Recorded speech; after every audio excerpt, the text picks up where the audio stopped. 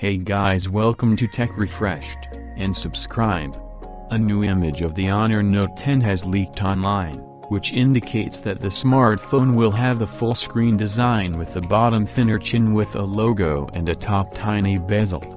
The company has itself confirmed that it will skipping the Honor Note 9 name in favor of the Note 10 one.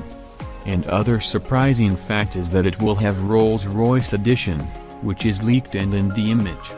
The leaked image that was posted on Weibo, the Honor Note 10 will have thin bezels on the side.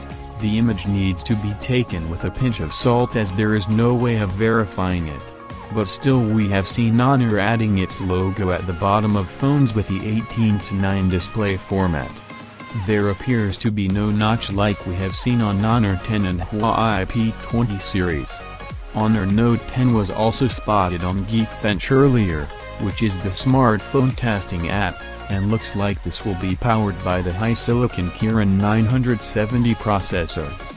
This processor from Huawei is the one that powers flagship smartphones like the Honor 10 and Huawei P20 Pro, P20. Other details revealed from the Geekbench listing are 6GB of RAM, Google Android 8.1 Oreo operating system. Reports indicate that the Honor Note 10 will have a 6.9-inch QHD+ display, 16MP dual rear camera, fingerprint scanner on the back and massive 6,000 mAh battery.